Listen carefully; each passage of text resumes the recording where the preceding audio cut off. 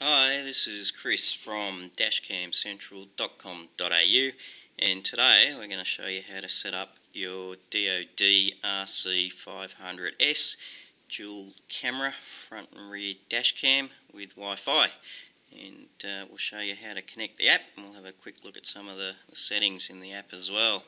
So what we'll do is we'll just have a very quick look at the camera here. So we'll just bring it up close so you can see 3-button operation, and you've got your reset button in there as well. You've just got your emergency record, audio on and off, and your Wi-Fi on and off. And if we just roll over, you can see you've got 3 LEDs, which will give you the status as well. Recording on and off, audio on and off, and Wi-Fi, duplicating the buttons. Rolling over, you see we've got some more venting holes. And then if we just keep going, we can see you've got the lens. So if we roll over to the top of the camera, you can see that there's nothing on there.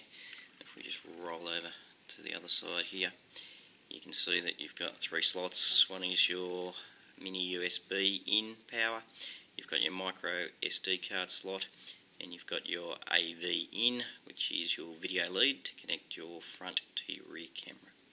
So we'll just pop that one back there, and we'll have a quick look at the rear camera, which is just a mini version of the front. No buttons on this one, one tiny LED there, which will tell you that the camera's recording, so you know got power to it. You can check that in your rear view mirror. Just rolling over, some more venting holes there. You see the lens on the front, nothing on the top, and of course over on the back we've got the AV in as well for connecting that video cable to your front camera. So we're just going to pop that back on there.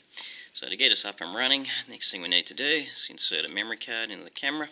This camera takes up to a 128 gig card, so there's your micro SD card there. Today we're just going to use a 64 gig card, so we'll slot that into the camera nicely. Next thing we're going to do is we're going to power in the lead, and then the supercapacitors should charge up for us. Camera should switch on and tell us it's going into record mode.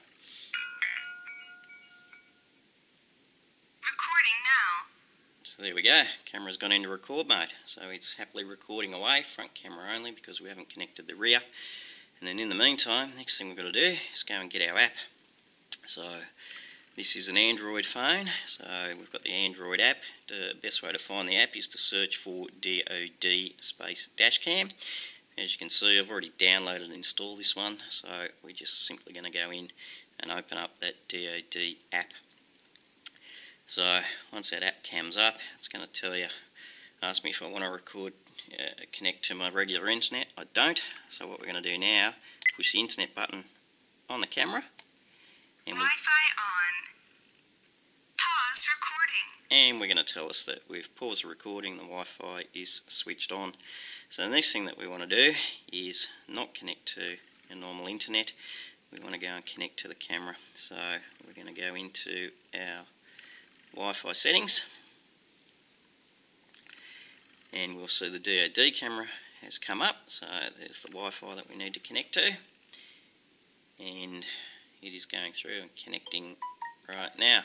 So it's telling us that we switched off our normal internet, so we're just going to dismiss that. We're going to go back to our DOD app, and we're going to ask to connect.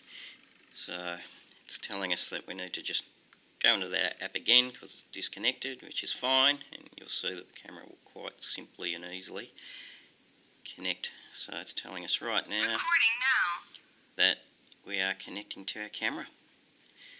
And there you go, so we've got live stream on at the moment, so we can see that if I just give that bit of a jiggle, you can see that the video recording does move, and we are in fact recording, and we've got the app up and running. So that's quite easily how you set up your DOD RC500S and connect to the app. So it can be done quite easily in just a few minutes.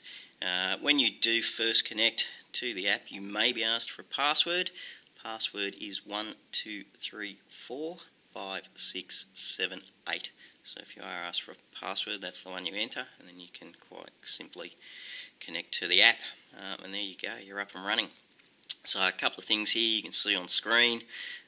You can see that we're not going anywhere, so you've got your speed on screen, you've got recording on screen, so it tells you that we're nearly a minute into the first recording, and you've got a couple of settings across the top there as well. So if we tap the screen,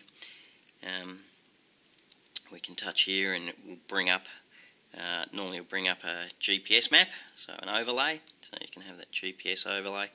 We're indoors bench testing at the moment, so that's not going to be displayed. We can also go in and have a look at the settings, so you can see you've got your video mode, your photo mode, your loop recording quick settings, and you've got your other settings. So if we go in, we're just going to have a quick look at our other settings, just so you can get an idea of what you can and can't change on this particular camera. So as you can see there, we'll just roll through. So you can have a change to your screen display, so you can have front only, rear only, or front and rear, big and small. So you've got a couple of options there that you can roll through. You can switch your video stamping on and off. You can change the length of the loop record, so you can see there's a couple of options from off right through to 10 minutes. You can have your camera time sync with the device, so it can sync with the app. It will of course update from GPS as well. So change your volume settings. You can adjust your time zone, so if for example like us, we're here in Australia in Sydney, what we want to do is adjust our time zone to Sydney, because each time the GPS connects it's going to set to Greenwich time and your time will be out, so you need to make your adjustment for your local time so that your timestamp is accurate on your camera. So we've just done that now. And just rolling through, you can have your speed warning on or off, so that is for your speed camera alerts, and of course you need to ensure that you have the firmware that relates to your local time zone or local area. So our firmware does have that for Australia, so we'll leave that set on. You can adjust your G sensor, so switch it off, low, high, medium. We always recommend low for that, otherwise you're going to get a lot of locked files, and that's the same with any dash camera.